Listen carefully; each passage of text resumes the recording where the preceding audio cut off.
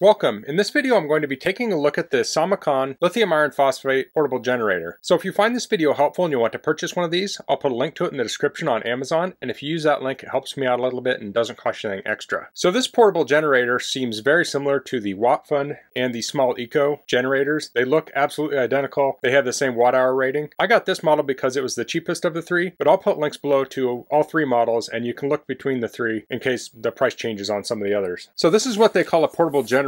It's really just a battery with the electronics connected to it. This doesn't actually generate anything. You do have to charge it. And in this video, I'm just going to be going over the unboxing of it and talk about the features a little bit. So if we look at the front here, the battery capacity says lithium iron phosphate, 298 watt hours. So this does have a lithium iron phosphate battery as opposed to a lithium ion battery, or an older generation might have had lead acid. So a couple of the advantages of lithium iron phosphate is that they can last a long time. So this is rated for 2000 cycles, but once it hits that, it might drop the capacity down, but then it'll still work. Lithium iron phosphate is also less likely to catch on fire. Now this is an electronic device. Things can overheat and short inside of it potentially and start a fire. That's with any electronics. But lithium iron phosphate over lithium ion, traditional lithium ion, are supposed to be the safer battery type. These can also tolerate heat better. So if this is sitting in the back of a hot car, it's less likely to damage it. And even if it does get damaged a little bit, damages the cells, they'll still work. They just may not have full capacity. So it says 3 different ways of charging. So you can charge this with 12-volt car, you can charge it with the 120 volt, or you can charge it with solar. That does not come with solar. It says built-in lithium battery, emergency power supply for outdoors. So this does have a pure sine wave inverter. Now I don't have a way to test that, but I've seen other videos where people have tested that. Here are the specs on the side. It says AC output voltage is 110 volts plus or minus 10%, 320 watts max. The USB ports are 2 by 18 watt max. Type C port is power delivery 60 watt. The DC port is DC 5521, 2 times 12 volts, 4 amps max. The car port is 12 volt, 10 amps max. LED lighting is 4 watt LED lighting. And these are the 3 ways of recharging, which I talked about. The dedicated adapter has DC's 19 volts at 3.75 amps. The solar charging is 12 to 24 volts. The car cigarette lighter charging voltage is 12 volts with LCD display shows the parameters. Here's some marketing materials on the back. It says peak power below 640 watts and rated power below 320 watts. And to give some examples, laptop, drone, table lamp, mini fridge, fan, camera, string lights, or tablets. So let me get this open here. Oh, I do want to mention that this was damaged on the side when I opened the box. It was in a cardboard box and it had some inflated packaging there, and you can see this got smashed in. But we'll open the box here, and I did already check this. It didn't seem to make it into the box. There's some foam on this corner and it didn't seem to damage this at all. It seems to be packaged very well.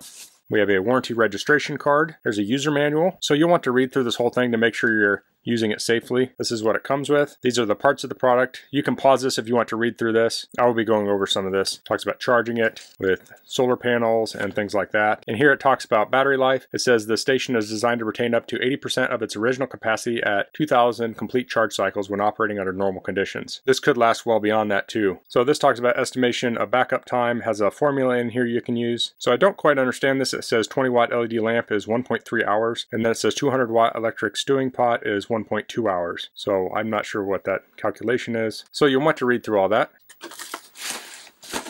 Take this out of here. So here it is. I'm going to get a quick weight on this. So it looks like about 9 pounds, I think. So this has a handle on top. Let's look at the side parts first. It has some vent fans, a vent. Here's a label on the back.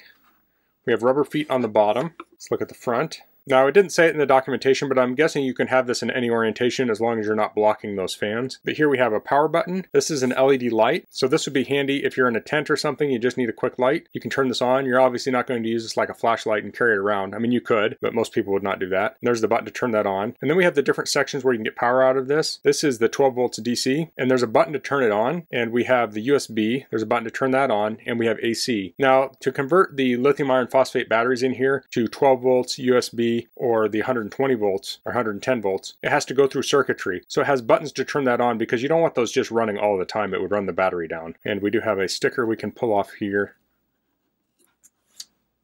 for the display. And here's the DC input. It's 12 volts to 24 volts, and there's reset. I'm not sure what that's for. Maybe if it overheats or something, you can reset it. So one thing to consider with lithium batteries is you don't want to freeze them below freezing, and I don't know if this has freeze protection built into it. So I don't plan on trying to charge this if it's below freezing, but that's something to keep in mind if you were wanting to use this for ice fishing or something, is you don't want to charge it if it's frozen. So let's look in the accessory pouch here. Okay, this is a charger for the device, and this is 19 volts at 3.75 amps. We already saw that, it's 71 watts. Comes with a standard connector here. Now this looks like a long cord. This is a long cord. If you don't need a long cord, you can get really short versions of this. So it's nicer using a standard cord there. This would be to hook it up to a solar panel. So that would plug in the front, and this plugs in the front, and this is your car charger. So you would plug this in here, and you plug this into the 12 volts of your car. So all of the charging methods use this 12 to 24 volt input on the front. So I will turn it on real quick. We'll hold down the power. Okay, turn this light off here. You can see it says it has 99 hours here. It's 81% charge. We can turn on, here's DC, USB, and AC. You can turn all these on at the same time. Turn on the light. There's different brightness levels there. So it starts off dim. There's 3 brightness levels, and that's pretty bright. And we'll hold that down to turn it off. So I'll try plugging something in. Okay, I have a laptop charging cable. I'll plug this in. Okay, I think I just ran into a problem here. When I plug this in, I hit the AC button. So I'll hit that again. Plug that in. Okay, so now it's adjusting, telling us how many hours we have left and how much it's drawing. So it's drawing 7 watts. And we have 24 hours of battery left. Let me do that. So that's pretty slick. Now, with a laptop, that's not going to be super accurate because as your laptop charges up, this is going to go down. Now, one reason I bought this is to use with a CPAP machine. So that's a pretty constant rate that will run. Of course, we can also do things like charge a phone. So I can plug that in. This phone's already charged, but it should draw something, I would think. And a device like this seems kind of overkill to just charge a phone. There's smaller battery packs that can charge your phone many times. But if you're using this for other things, you could use it to charge your phone. Okay, so it is drawing about 4 watts, and it says it will last 61 hours doing this. I'll get a quick measurement of this too. It's a little under 7 3/8. It's about 6 1/4 there. And about 6 3/4 inches tall. So I really like the size of this. This will easily fit in the back of my car when we go camping. It seems like it's going to have a lot of power. I like that it has lithium iron phosphate batteries so I can get a long life out of this. I really don't want to get one of these and use it for 3 years and throw it away, so I'm hoping this will last. So I'm hoping to do some follow-up videos where I actually test the capacity of this with some different devices. If there's anything you want me to test it on, drop a comment below. I can't make any promises, obviously, but I'm always looking for ideas. So that's all I'm going to cover in this video. If you have any questions, please leave them in the comments. If you like this video, please click like. If you haven't subscribed to my channel, I'd appreciate if you can do that. And thanks for watching. Until next time, goodbye.